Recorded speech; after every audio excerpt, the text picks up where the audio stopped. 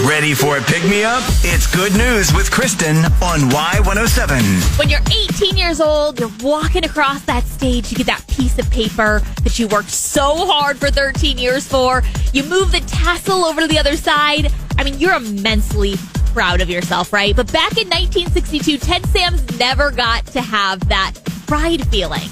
He got himself in a bit of trouble his senior year of high school, which resulted in a 5-day suspension that extended over a final exam.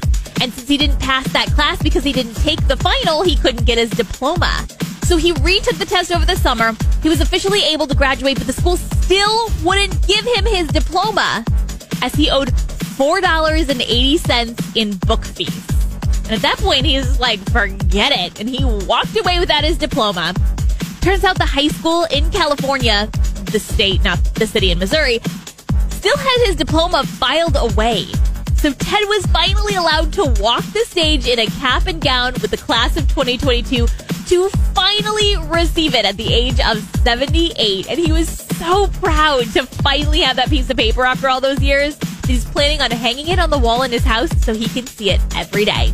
Congratulations, Ted. Finally a graduate.